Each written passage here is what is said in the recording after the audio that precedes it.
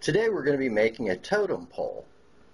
The supplies needed for this project are crayons, scissors, and construction paper. And again, for best results, we're using the construction paper crayons. Let's get started.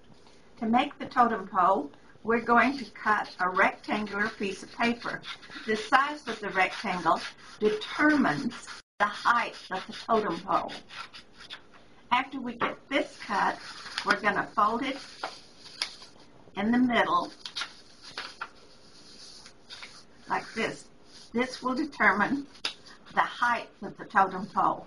We're going to make some slits in the totem pole so that we can put the wings through. And it doesn't matter if you get the slits a little small, you can always enlarge them. If they're a little large, that won't hurt either. It'll still work. So we cut 2 slits. Now the next thing we're going to do is fold the paper, and we're going to make some wings. And the way to do this is to make a dot up here that we're going to cut to, and a dot here. And you notice that the width is different. We're going to go from here to here with a wavy line like this. And we're cutting away from the fold, so we're going to cut on our lines.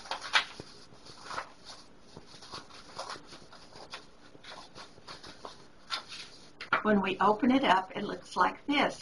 So that when we open it up, it looks like this. So both will be just alike. We will put this on our paper, and we'll cut another one exactly the same.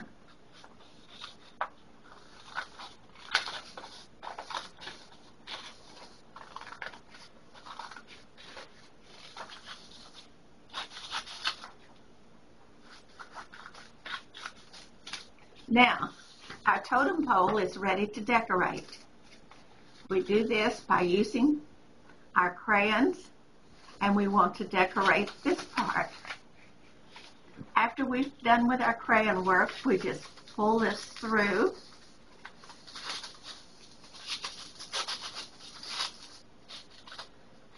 We're going to pull this one through our slits.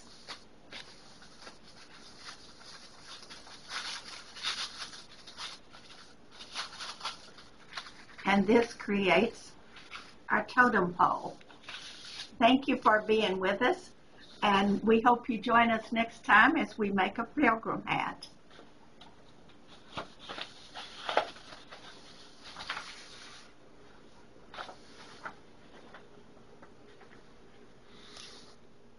Today we're going to make a simple, fun pilgrim hat.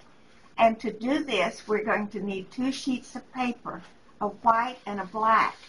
These sheets are 12 by 18. You lay the white on the bottom, the black on the top, and you fold back long ways. And you can just kind of use your own judgment as to how much to fold back. And then crease it, pick it up, and you're going to staple it in the bag.